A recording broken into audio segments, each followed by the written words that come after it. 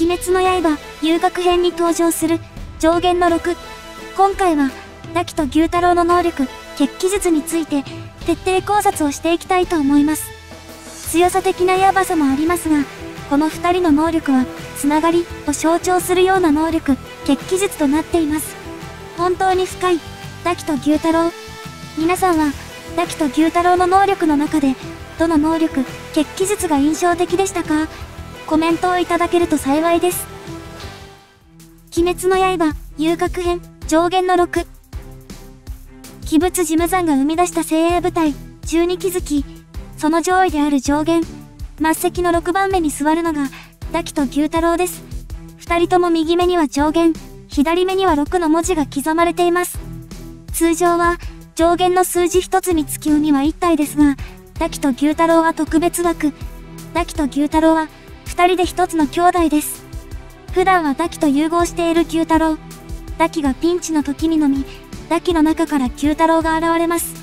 この原理については不明ですが、おそらく同じ血族ということで、融合が可能となったのでしょう。鬼の能力については、鬼物事務山が付与するものではありません。鬼を生み出すまでは、何の能力が開花するのか、無残にすらわかりません。これは通称、鬼ガチャ、と呼ばれます。多くの鬼は、人間時代の出来事や、トラウマに影響を受けた能力を開花します。堕姫と妓夫太郎の場合もまさしくそうです。辛い時期を二人で乗り越えてきた過去、そして、ずっと二人でいたいという思い。これらが、二人の能力を決めた要因となりました。実際に血が繋がっており、長年一緒に居続けているということで、二人は連携力もずば抜けています。その連携力で、堕姫と妓夫太郎は今まで、合計22人の柱をほふってきました。堕姫は7人、妓夫太郎が15人という内訳です。堕姫は宇髄天元に弱すぎると言われていたので、実際はほとんどの場合、妓夫太郎が登場していたのではないかと思います。上弦は柱3人分の強さと言われています。ただ、堕姫は柱1人分も怪しいところ、堕姫と妓夫太郎合わせて柱3人分の強さというのが正しい認識でしょう。つまり上弦の6の強さは、大半が妓夫太郎の強さで占めている。そういうことになります。二人で一つという異質な鬼、まだまだ深い考察はありますが、続いては堕姫と妓夫太郎、一人ずつの能力について見ていきましょう。鬼滅の刃、遊郭編、堕姫の能力。堕姫の能力は帯。この能力の本質は、自身の体を帯に変化させることができる、という少し特殊な能力となります。これは黒脂肪の能力と似ているものです。黒脂肪は、自身の血肉から生成した刀を使います。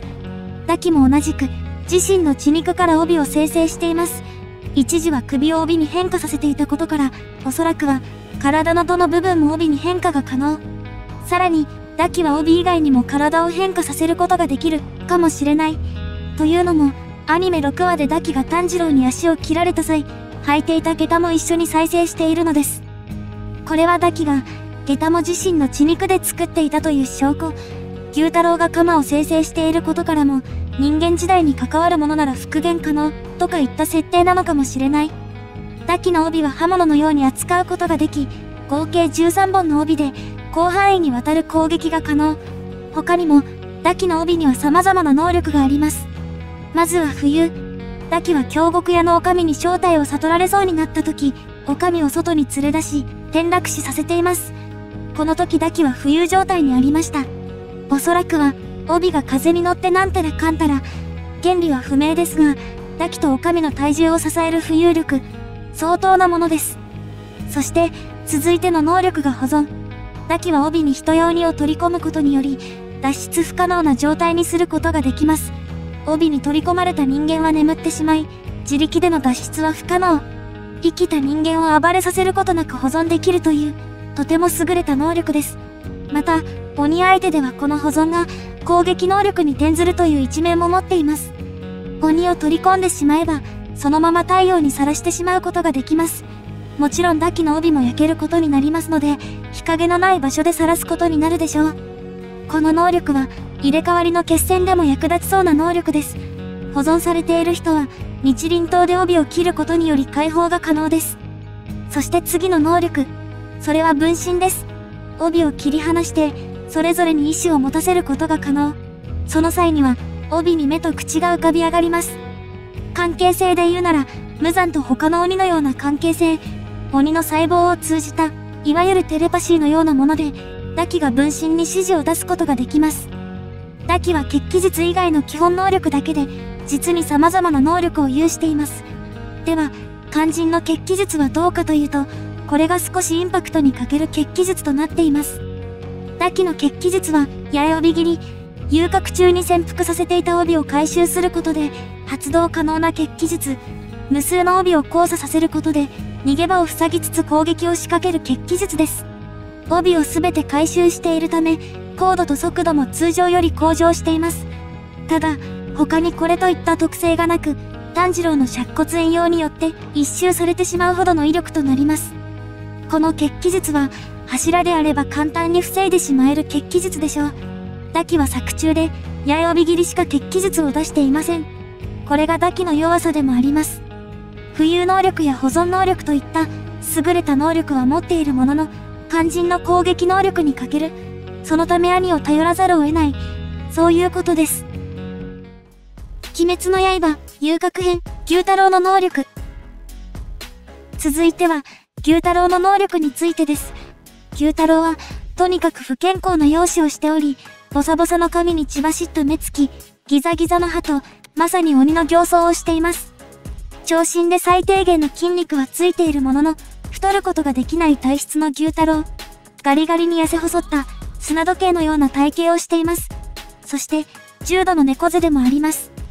この不健康さは、牛太郎の能力にも関係しているのではないでしょうか。牛太郎の能力の一つである猛毒。体に猛毒があることで、牛太郎は太れない体質になっている。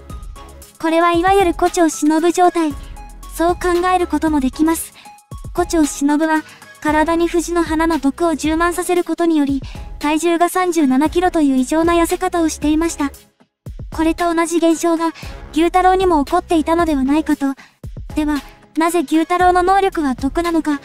これは、牛太郎の人間時代の病気が由来している。名前を出すのは控えますが、牛太郎の体中にあるシミは、その病気によるものの可能性が高い。そして、その病気がそのまま鬼の能力に変化したと。なので、常に牛太郎は病気状態。その病気を生かした能力が猛毒。こんな感じでしょうか。梅と毒。堕姫の人間時代の名前と毒。これはつまり二人で一つ。深いです。牛太郎の基本的な能力は、自身の血を鎌にできるというもの。この鎌には、戦術の猛毒が付与されています。通常の鬼狩りであれば、かすっただけでも死に至るほどの猛毒。牛太郎は血を操れる能力を持っており、自身の血でできた鎌は遠隔操作も可能。触れるイコール死に至るという、とても凶悪な牛太郎の鎌。そして、牛太郎の血鬼術。これがまた凶悪。猛毒の血で作られた鎌に、さらに猛毒の血を付与する。血鬼術による毒は、伊之助曰く、かすっただけで即死。つまり通常よりも強い猛毒。牛太郎の血鬼術は3種類。まず一つ目は飛び血鎌。鎌に付与させた血を、鎌を振ることで相手に向かって飛ばす技。薄い刃のような血の斬撃で何かに当たって弾けるまで敵を追い続けるホーミング性能付き。かすっただけで即死プラスホーミング性能。さらに血液のため斬撃では消滅することが基本的にはない。とても恐ろしい。そして牛太郎の2つ目の血鬼術。バッコ長領。作中ではひな鶴の苦内を防ぐための防御技として使用されました。発動時間がとても早く、全方位への攻撃と迎撃に使える技。不活に牛太郎の間合いに入れば、一瞬にして即死。恐ろしすぎる。牛太郎の技の速さですが、この特殊な体型だからこそ、出せるスピードというのもあるかもしれません。無駄な肉がないおかげで、しならせるように素早い動きができる。パワーよりスピードタイプ、といったところでしょうか。そして、牛太郎の最後の血鬼術。演算旋回。飛び血鎌。これがまたやばい。飛び血鎌の強化版で、腕の振りも予備動作もなしに、螺旋状の飛び血鎌を飛ばす技です。自ら腕に出血をさせ、その血を使って攻撃する技。牛太郎はおそらく、全身から任意での出血が可能。それをそのまま攻撃に利用できると。そうなると、例えば相手に切られた時も、返り血を利用することができる。この点は禰豆子の抜血と似ています。そして実は、牛太郎の血鬼術と呼べるものがもう一つあります。それは、首を切られた後に発動した飛び血釜。螺旋状なので、演算旋回、飛び血釜の一種だと思います。そしておそらく、発動条件は首を切られること。やられた分は必ず取り立てる。まさにそれを象徴するような技です。死んだ後も、辺り一帯に即死クラスの毒をばらまくとは、やはり牛太郎を恐るべし。また、乱戦の中で妹を守りながら戦ったり、宇髄天元の爆薬ガンを攻撃せずに様子を見たりと、牛太郎は戦術眼にも秀でています。妹の無能さをカバーするお兄ちゃん。怖いけどかっこいい。堕姫と牛太郎、共同の能力。堕姫の帯による攻撃、浮遊、分身、保存、そして牛太郎の血釜、猛毒。堕姫だけならまだなんとかなりそうですが、牛太郎が登場すると、かなり厄介な相手となります。普段は堕姫と融合している牛太郎、そして堕姫のお兄ちゃんの呼びかけにより登場します。実はここにも、二人の過去がうまく絡み合っています。牛太郎は人間の時、梅の危機を助けることができませんでした。なので常に一緒にいるのです。今度こそは、愛する妹の危機を救いたいと。これは推測ですが、もしかしたら牛太郎は、妹の堕姫が危機にならなければ動き出さないのかもしれない。やられた分は必ず取り立てる。この牛太郎の信念が、ここでも影響しているのかもしれない。そして、堕姫と牛太郎、二人のつながりを象徴するような能力。それは、牛太郎の目を堕姫に移動させるというもの。ただ目を移動させるだけでなく、牛太郎は堕姫を操作できるようにもなります。堕姫はこの状態になることで、これが自分の本当の力だと言っています。しかし、これは牛太郎の力を借りている状態。堕姫本来の力とは少し違います。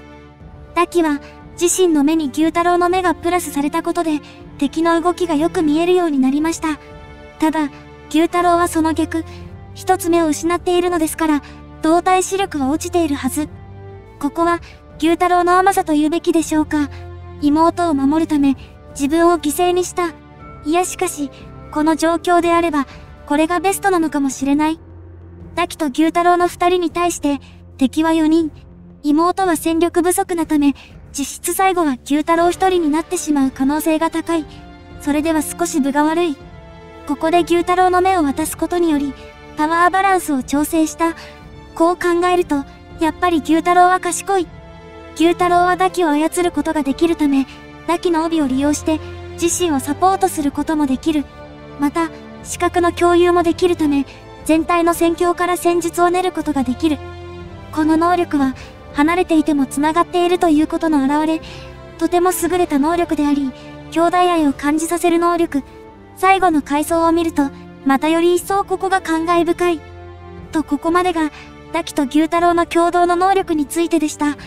堕姫と牛太郎は、二人同時に首を切られることで消滅します。何から何まで繋がっている二人です。